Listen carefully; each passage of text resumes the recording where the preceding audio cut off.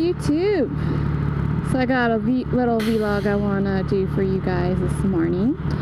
I haven't done a vlog on my way to work in a minute, trying to switch it up on the roads, but need to get to work today, so I'm just gonna do a little vlog right now. For you guys that follow me on Instagram and have seen the pictures of my last track day, you're gonna pretty much know exactly what I'm talking about. But today I'm gonna vlog about how important body position is on a bike. Basically, I'm super excited because my last track day I finally got my knee down. I cannot even tell you how excited I was, but I will tell you it scared the crap out of me. So the track day was epic. I'll let you know that the motivation really started with Red Spade. Hopefully you guys know who she is. If not, go check her out, Red Spade Racing. But she did a track day the week before and was completely dragging me. So awesome. It was so motivating. And so myself, my friend Min, and Susan, that I ride with all the time, we were all out at the track together, and all three of us touched on the same day.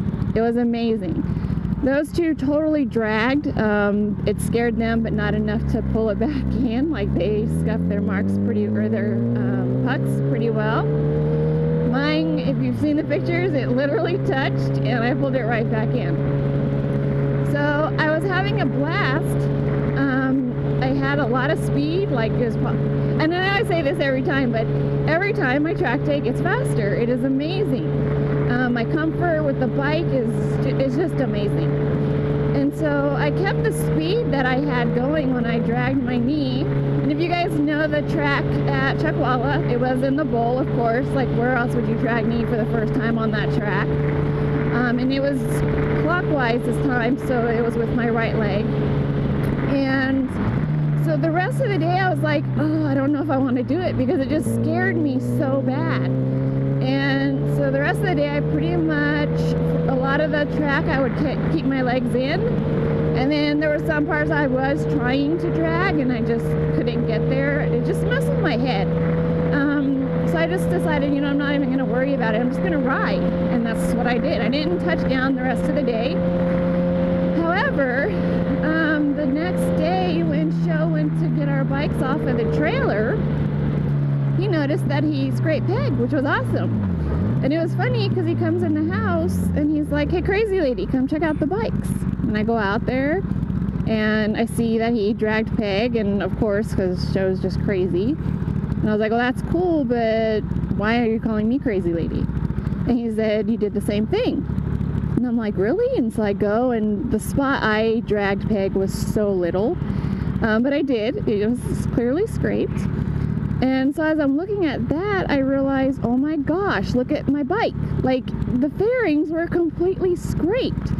And there was a session, it was really windy out there that day, and there was a session that I went back in the pits, and I was like, dang, I felt like the rocks were just beating me up in the bowl from the wind, because I could feel stuff hitting my bike, and I just thought it was rocks from the wind. So apparently, it wasn't rocks from the wind. I had my bike so low and didn't have my knee out that I scraped my fairings.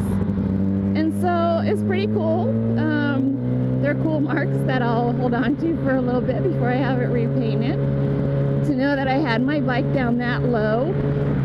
But I did get lucky. I mean, you know, your tires only hold you for so long before they give out,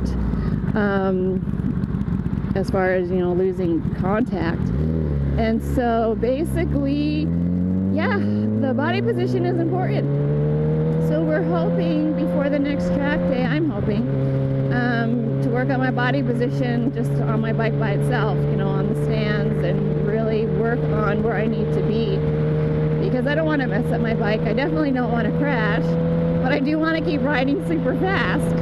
And so that's my first knee touch experience, and my bike upstate, if you've seen the pictures. And that's it. Just really work on body position. And I will tell you guys, like, there was so long that I did not even care about dragging knee.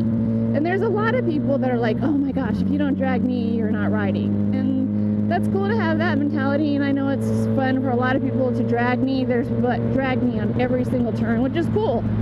But I'm just not one of those riders that really worried about it. And then as I kept getting closer, yeah, I did want to do it, I'm not gonna lie.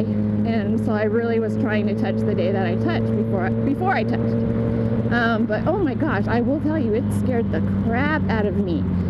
And if you guys remember your first time that you did that, it's scary. It's not like you're just gonna go, ooh, there it is. Like, that doesn't happen. So anyways, work on body position for your guys' riding, because it is important. And that's definitely what I will be working on for a while. And hopefully I have it better before my next track day. So that's all I got, YouTube. See